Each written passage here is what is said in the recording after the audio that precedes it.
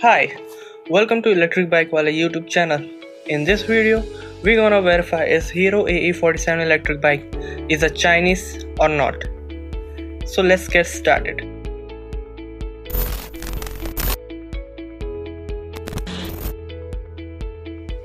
When Revolve Motors came with the RV300 and RV400 electric bikes, controversy started on them being a Chinese company.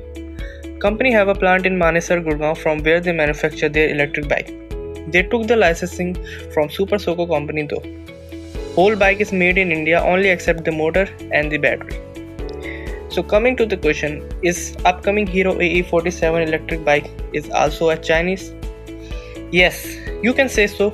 If you are calling a Revolt RV400 a Chinese, so yes, Hero AE-47 is also a Chinese bike. So to prove my point, here is a Chinese website where you can order electric two-wheelers in bulk and can resell here in India.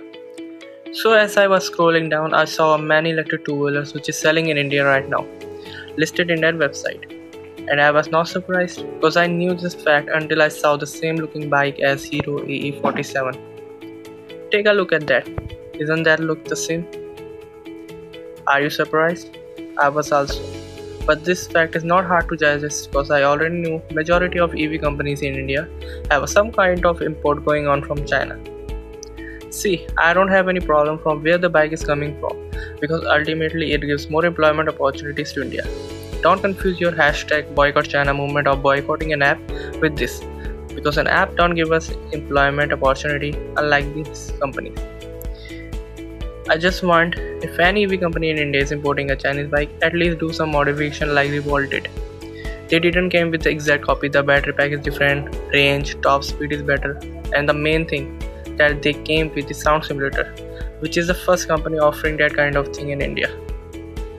There are very few companies which came on their own without copying others. Some name would be Aether, Ultraviolet, Amflux, etc.